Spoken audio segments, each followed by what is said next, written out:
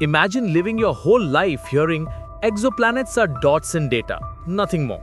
And then one day, seeing a nearby world with shape, texture and weather of its own. That is what the James Webb Space Telescope just handed us for Proxima Centauri b, the closest known exoplanet to Earth, only a little over 4 light years away. For years, Proxima b was a whisper in the numbers. Wobble in a star, a hint in a light curve, a circle drawn on a diagram. Now, after a deep, coordinated observing campaign, we finally have a direct image. Faint, filtered and false color, yes, but undeniably a world. It is hard to overstate how big a step that is. Let's set the stage. Proxima Centauri is a red dwarf, a small, cool star that sits in the Alpha Centauri system, our nearest stellar neighbor in cosmic terms. Proxima b orbits close to that star. So close, it likely keeps one face always turned toward the light, the way the moon keeps one face toward Earth. For years, we call Proxima b potentially habitable, because its orbit sits in the zone where liquid water could exist. That was a model, a maybe. Models matter, but they're still guesses. An image is different. It pulls a world out of the math and puts it in the mind. How did JWST do it? With patience, precision, and some clever tricks. Webb's instruments, especially NIRCam in the near-infrared and MIRI in the mid-infrared, watched Proxima Centauri for long stretches, using coronagraphs and custom image processing to block the star's glare. Multiple roll angles let scientists rotate the scene and subtract the star's light from itself. Dozens of exposures were aligned and stacked. New calibration routines tracked tiny optical shifts. The result is not a vacation snapshot, it is a masterpiece of subtraction and signal rescue. But within that data, what used to be a statistical blip resolves as a faint disk, Proxima b, showing temperature differences, bright and dark patches, and even hints of clouds. What do we actually see? Across the day side, the image shows zones of different brightness. Brighter where it's warmer, dimmer where it's cooler or more reflective. That pattern alone is remarkable. Simple models of a tidally locked planet predict a blinding hotspot centered at the substellar point and a freezing night side. The JWST image suggests more nuance. The temperature transitions look smoother than expected. That implies one of two things, or a mix of both. A thicker atmosphere than we assumed, capable of stirring warm air from the day side to the night side, or surface and interior processes, rock, lava, topography that store and move heat. Either way, the dead rock picture no longer fits. There are darker regions too, possibly basaltic plains or ancient lava flows, the frozen footprints of past eruptions. Along the mid-latitudes, faint banded features pop out in some filters, like ridges or tectonic seams. Tectonics on a world around a flare-happy red dwarf. That was not on most people's bingo card. Yet, the surface textures fit iron-rich and silicate signatures in the infrared, which are consistent with volcanic and tectonic histories. If verified by follow-on spectroscopy, that would place Proxima b in a very special category, a small rocky world with an active interior beyond our solar system. Look closely at some bright patches hovering above those darker stretches. They behave like transient semi-reflective overlays. In plain terms, they look like clouds. That is enormous. Clouds mean an atmosphere thick enough to hold vapor and cycle it, at least in patches. The skeptic's voice is important here. Clouds in a processed infrared image are an inference, not a photograph of fluff. But if later observations keep catching those bright overlays moving in time-lapse, atmospheric circulation moves from maybe to probable. This raises a huge question.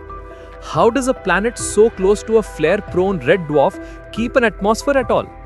Red dwarfs are famous for blasting their planets with charged particles and UV light. Over time, that can strip air. 3 main answers exist. 1. A strong magnetic field shields due air. 2. The interior keeps venting gases that rebuild the atmosphere as it erodes. Or 3. The initial atmosphere was massive and thick, a heavy weight that takes a long time to peel away. The JWST image can't choose between these options yet, but the very fact the planet shows a smooth thermal gradient and possible clouds suggests it has not been stripped bare. What about water? No one has imaged lakes and seas, we should say that out loud. But spectral fingerprints embedded in the image hint at trace gases consistent with carbon dioxide and possibly water vapor. Caution is essential. CO2 can live in air without oceans, and water lines are tricky to confirm through glare and noise. The good news is that JWST can follow up with targeted spectroscopy to search for water's signature more cleanly. If future passes catch seasonal or daily shifts in reflectivity along the terminator, the line between day and night, that will strengthen the case for active weather and perhaps liquid water in eyeball patterns along the eternal twilight strip. One surprise sits off the side of the image and belongs to orbital mechanics. The light pattern across the disk is not centered the way a perfect tidally locked world would be. Some modelers argue this points to a resonant spin, not a strict 1-to-1 lock. A rhythm more like Mercury's 3-to-2 resonance. The data are young, conclusions are premature. But even the possibility of a resonance makes the climate story richer.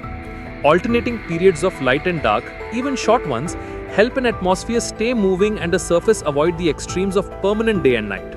All of this rests on careful color choices. The JWST image is false color, meaning the hues represent different wavelengths beyond human sight. Some filters emphasize heat, others stress surface minerals, still others bring out aerosols and clouds. The team did not paint this world for beauty. They picked palettes that teach. By watchful comparison, they traced how light bounces off different materials and how air scatters it. In that sense, the image is a map and a textbook chapter at once. If you care about the big picture, this moment rewrites the risk-reward balance for red dwarf planets. For years, many scientists ranked them low. Too close to flares, too likely to be airless, too tidally bullied. Proxima b does not prove red dwarfs host Earth 2.0s by the dozen, but it tells us not to count them out. Red dwarfs are the most common stars in the galaxy. If even a fraction of their planets keep air and move heat, we just widen the field for life by a lot.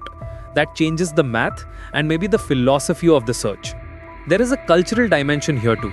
The first time humanity saw Earth rise over the moon in Apollo photography, it shifted how we thought of ourselves.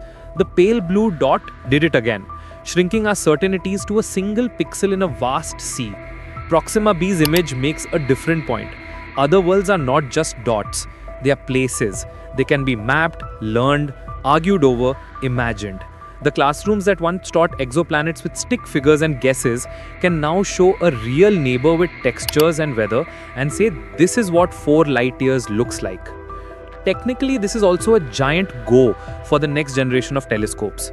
LUVAR and HABEX future missions proposed to do exactly this kind of imaging and spectroscopy now have a blueprint. Webb proved we can block out a nearby star's glare long enough to see a rocky planet's thermal glow. Ground-based giants like the extremely large telescope will build on that with adaptive optics and huge mirrors to catch more light and split it finer.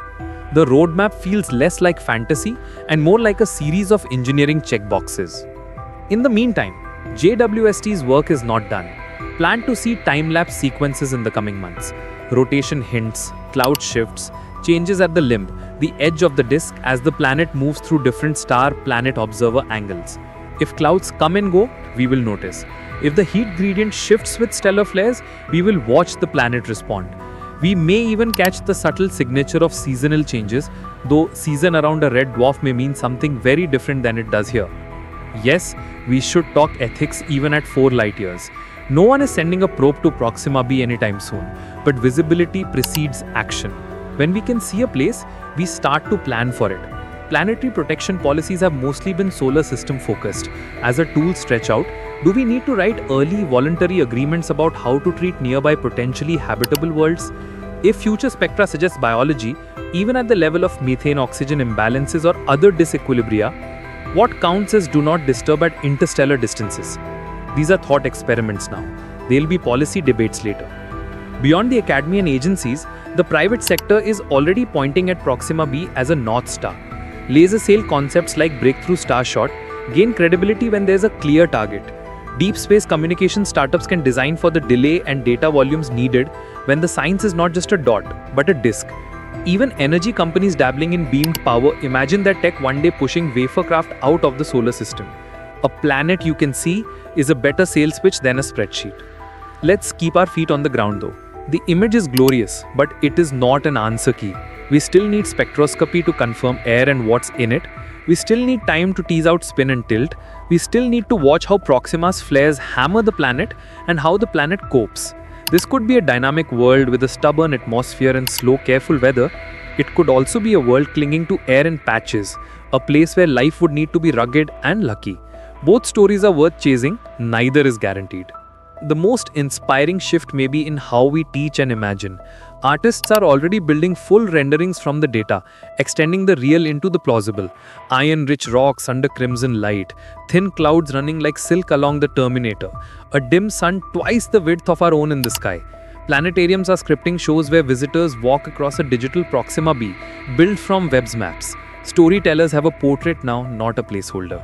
That matters, because it turns jargon into pictures and pictures into curiosity. If you're wondering what comes next, here's a simple list. JWST will aim for direct spectroscopy of the disk, looking for specific gases, CO2, H2O, maybe even hints of methane or oxygen if we get very lucky. Observations will repeat to catch changes, weather, rotation, response to flares. Ground telescopes will try for polarimetry, which tells us about cloud particle sizes and surface textures. Modelers will hammer at the data, testing resonance spins and heat circulation, and the exoplanet community will re-rank targets. Which nearby worlds deserve a second look with this level of patience? One more thought, humble and hopeful.